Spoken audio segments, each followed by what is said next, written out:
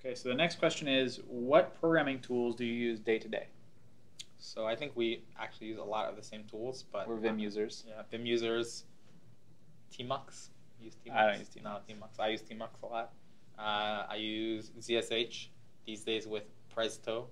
I switched from all my ZSH because I started to get swag requests, and I What was if getting it's really tired. cool? It could be. I don't What if feel they're like cool with adware shirts? in my shell is a good thing.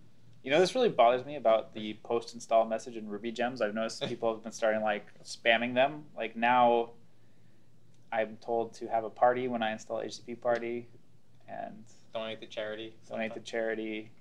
Yes, I feel like that feature is very abused. I feel like the after install message is for like compatibility warnings, not for arbitrary messages. Yes. So yeah, adware seems bad. So I switched to Presto. I don't really use Maxim that much. I got out of the habit when I was Chromebooking, and now I just kind of stick with it. So the thing that always bothered me about Tmux is I found it really difficult to copy and paste stuff. Like if I wanted to copy something into text editor or into Stack Overflow, for example, like a little field. So I have gotten used to having a workflow of like piping things into the gist command, which will basically. Oh, so in Vim you can like select text and then pipe it into an arbitrary terminal, and it gets in a standard in. Yes, confirm. So you probably just do PB copy if I want to copy it. I'm usually actually my workflow these days is that I have 16 gigabytes of RAM in my MacBook, and I just keep a running Linux distribution because I find what? And I find apt-get to be a much That's better. That's not true, is it? Yes. So I find apt-get to be a way better totally package manager than Homebrew, and so I. Plus, when I upgrade to Mavericks and Yosemite, I don't have to worry about that. So anyway, it's pronounced Yosemite. Yosemite.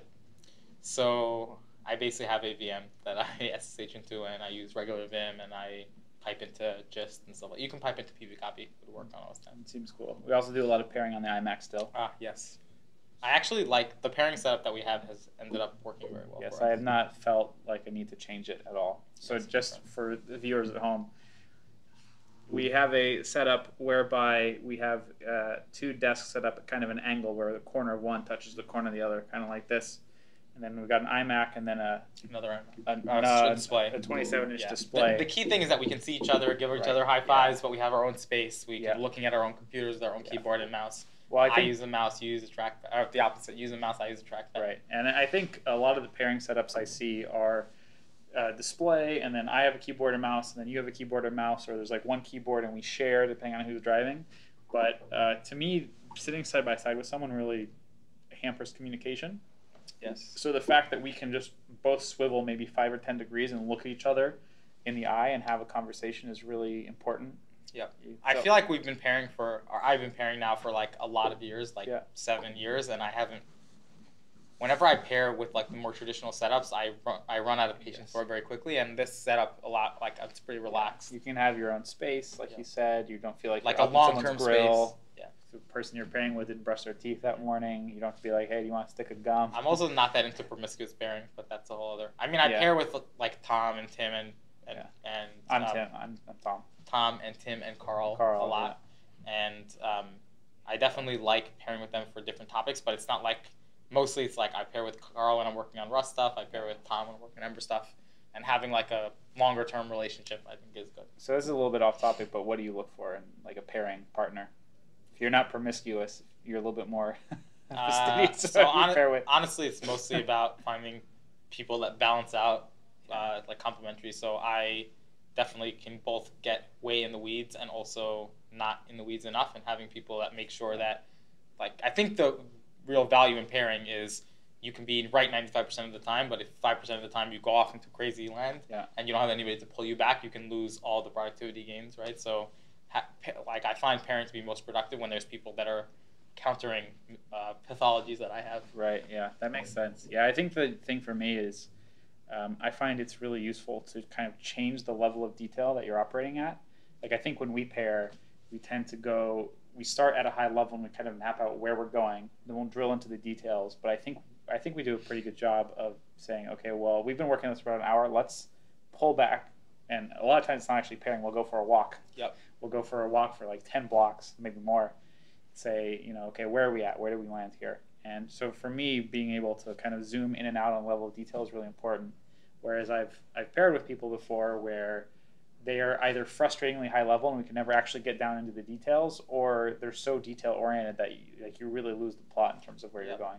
Yeah, so I think it's important that after you're in the weeds for a little while, as you said, that it could be sometimes it's like an hour, but sometimes it's like days, could be depending on what exactly you're doing, that you pop up and make sure that you start by pointing the ship in the right direction, and then you have to confirm after rowing for a little while that that the horizon is still where you thought it was. Right? Yeah. So in terms of tools of the office, I think we use for communication, collaboration, Slack. Slack is a big one. So the whole company runs on Slack. The integrations are really great for us. PagerDuty. We get PagerDuty alerts. We get Stripe alerts. We get there's a bunch more. GitHub stuff, obviously. GitHub stuff. Intercom. We do all of our customer service through Intercom, which is an Ember app. It's pretty awesome. Feels good. We actually use a lot of Ember apps, which feels good. Yes, that is true. Feels really good. Which is good for communication. GitHub, obviously, for source control. And then for project management, we kind of were not really sure whether to file things as GitHub issues before. We also had a Trello board for organizing. So every Monday, we have an integration planning meeting where we all kind of go around. One thing that Leia started doing that's been really useful is just putting a grid of the days of the week on the whiteboard for every person. And so that's been really helpful because it's hard to estimate without that kind of grid. And I've noticed it's really nice at the end of the week to go back and say, okay, on Monday I was supposed to work on this, on Tuesday I was supposed to work on this, on Wednesday I was supposed to work on this. And then you can kind of see where the slippage started. If you're starting to slip behind, or if you're ahead, you can see that you're ahead as well. And I think nice. Trello, we basically have over time moved it to more and more high level, and we've actually added a few more and more states.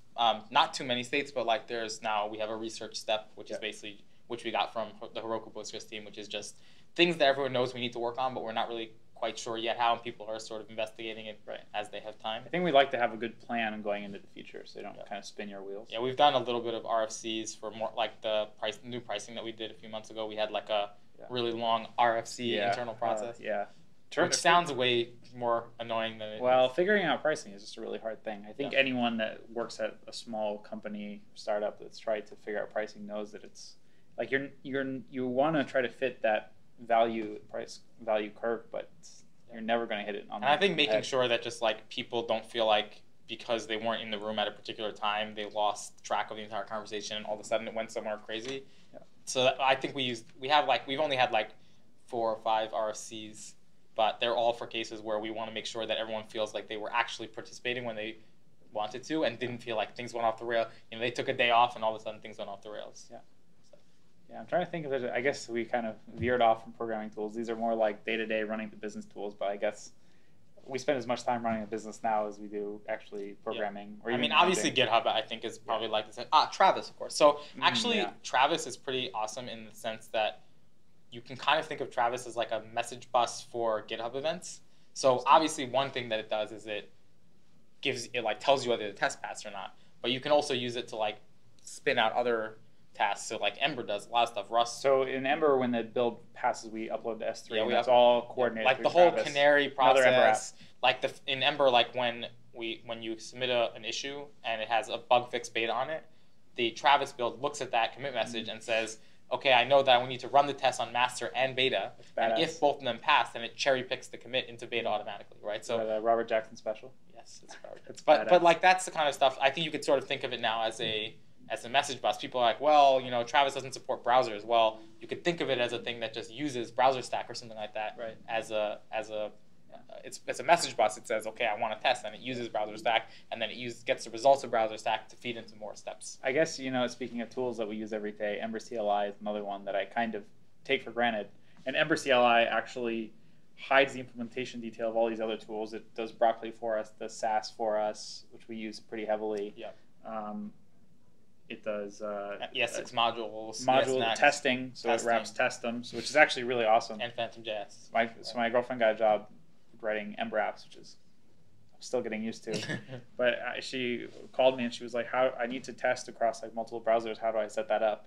And my immediate reaction, my Pavlovian response was like, oh, this is going to be a nightmare. But it took less than 2 minutes. It was literally just editing a JSON file in Ember CLI. And then through Testum, it just, it's like magic, man. Like all these browsers pop up in your dock. It's like boom, boom, boom, boom. Okay, it passes Firefox, Chrome, and Safari. It was pretty. Yes. I remember when it did not used to work as well. Yes, no, it was quite painful.